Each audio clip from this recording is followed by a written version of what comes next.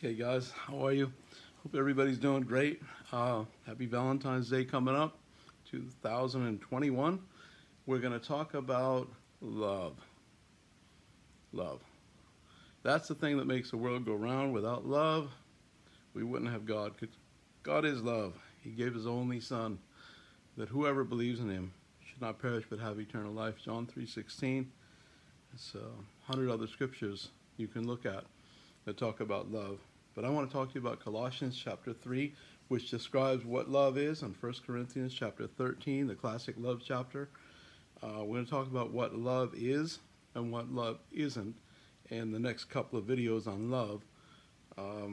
I am learning as much as you are, so I'm getting a lot out of this too. Okay, now let's go back to the love languages from Dr. Gary Chapman. Everybody knows about the 5 love languages, award-winning book, sold tens of millions of copies in 1992 and forward, transformed marriages around the world. 5 love languages, okay? Quality time, quality touch, words of affirmation, acts of service, and gifts. Love language of gifts. Everybody's got a different love language. I suggest you go to 5lovelanguages.com and take the quiz. Find out the update of what your love language is and what your spouse's or what your partner's is, if you have one. If not, when you get one, then find out, because you want to be able to speak their love language, and you want them to be able to speak your love languages.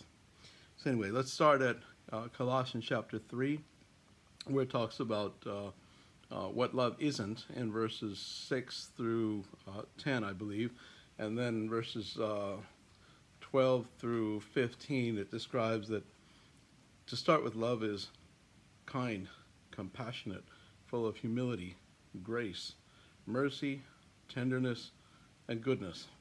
So let's just start there.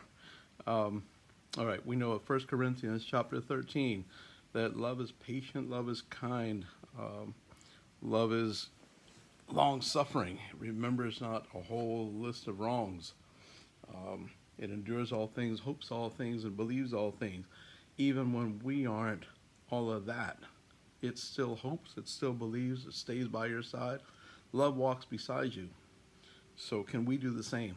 Can we operate in forgiveness? Can we operate in the things of love? In Ephesians 5:1, it talks about that we should walk in the way that Christ walks, which means in His way of loving, and that when we do walk in the way Christ walks, that God feels that as a magnificent fragrance. So, a magnificent fragrance that honors Him and blesses Him and worships Him in obedience when we walk in love, when we operate in forgiveness, in kindness and mercy, in grace, in restoration, in reconciliation, because we serve a God of what? Of restoration. The first ministry being the God of reconciliation, to reconcile man to himself, because we need it. And He's got the mercy and grace to give us His only Son, Jesus, and He proved He loves us. He's got a great and mighty plan for our life. His mercies are new every day, and ours should be too in our relationships. He's blessed us more than enough. He wants to prosper us. Psalm 1 talks about the blessed man that will prosper.